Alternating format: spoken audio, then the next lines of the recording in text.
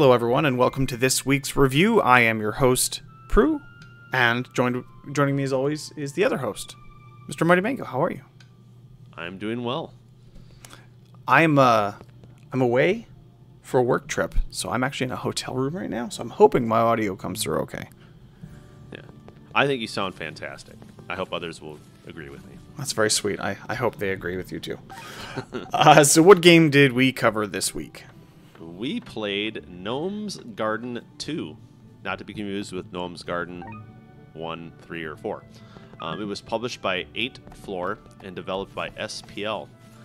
Now this is an older game for us. This was released October 30th, 2018 for the low price of $4.99, or it's now available in a 3-in-1 bundle for $9.99. So if you really like Gnome Garden 2, you can get 1 and 3 for a discounted price, so about $3.33 each.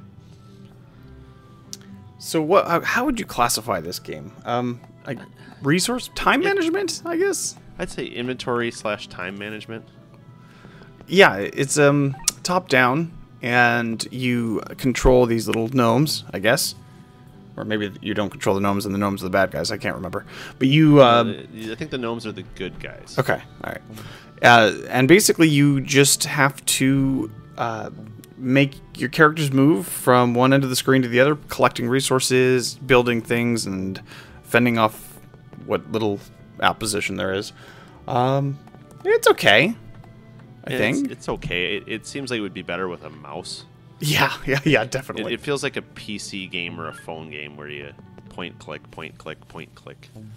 Yeah, I think the controller's a little laggy in terms of usefulness. It's too slow. I definitely agree. I think, to me, it feels like a mobile game. I'm not sure if it was or not, but it definitely feels like one. And it's one of those things where you click on the building, and they run to the building and get the resource, or they upgrade the building, or you click on the rock and they break the rock. And basically that's it. There's not, from the first world, first stage on, they don't really add much. A little power up here, maybe, a little something there, but mostly it's just kind of ramping up, and it just gets a little bit more, the timing gets a little more tight as you go on. Yeah, the management gets a little bit harder where you may not have the item you need, like stone, but there'll be a trading place that'll give you stone if you give it 4 pieces of food. So that's the one mechanic that kind of gets added as the game goes along. But there's altars too that randomly give you things. But yes, other than that, it's pretty much the same thing as you go through the game. I think there's about 40 levels, I think, if I counted right.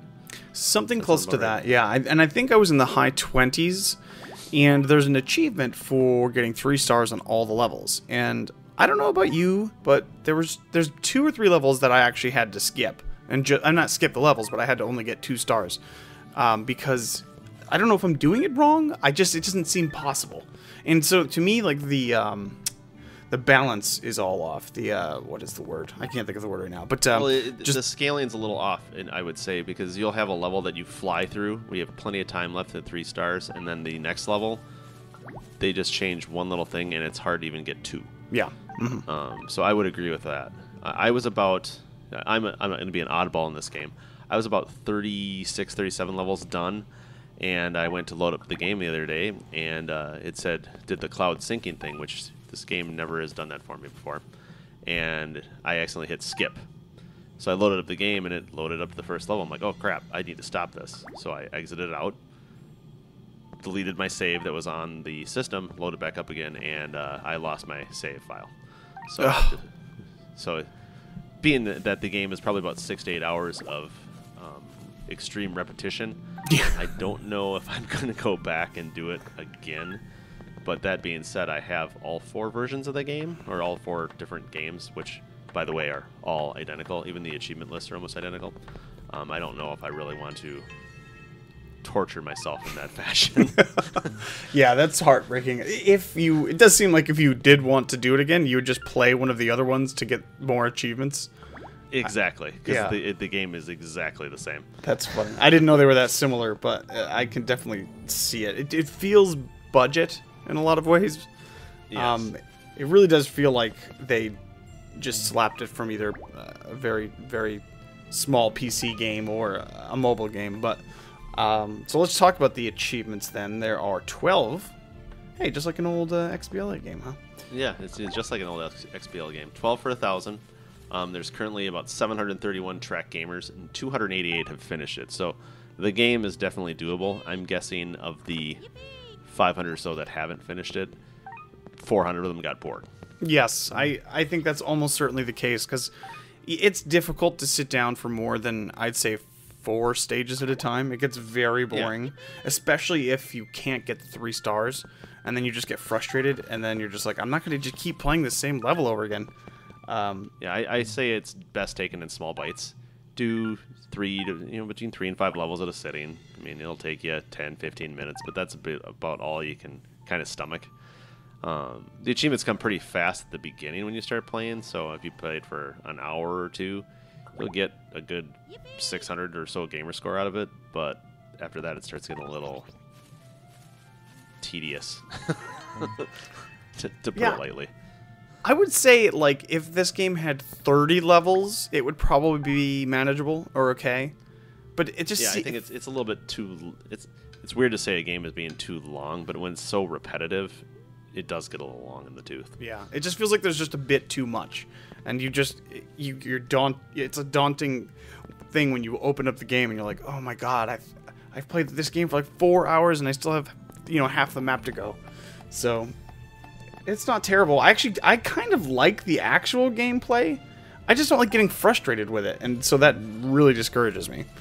Yeah, the frustrating part, and then also just the repetition where you get to a certain point and there's nothing new. Like, the game doesn't offer any new mechanic. You already have done everything in the game. It's just kind of grinding through the last bit of it to finish it. Yeah, so I guess you're not going to go back to it, huh? I'm kind of changing the way I play in games. I'm really slowed down in my Gamerscore stuff, so I may go back to it. But like I said, I don't know how much torture I want to put myself through.